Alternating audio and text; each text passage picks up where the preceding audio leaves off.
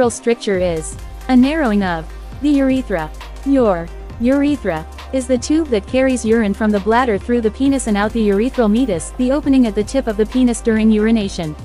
Many men with a stricture will have increasing discomfort with urinating, and a slowing of the urinary stream.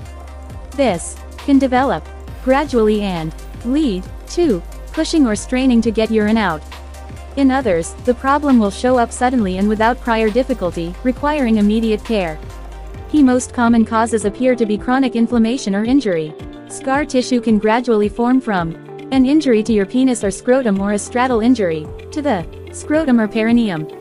An infection, most often sexually transmitted. Infections like chlamydia.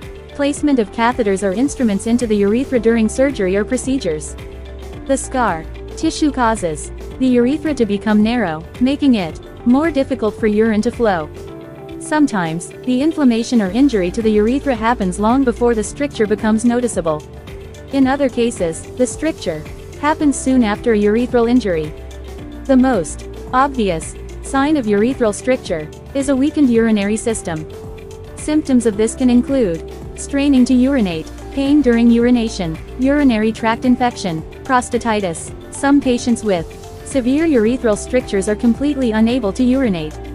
This is referred to as urinary retention, and is a medical emergency.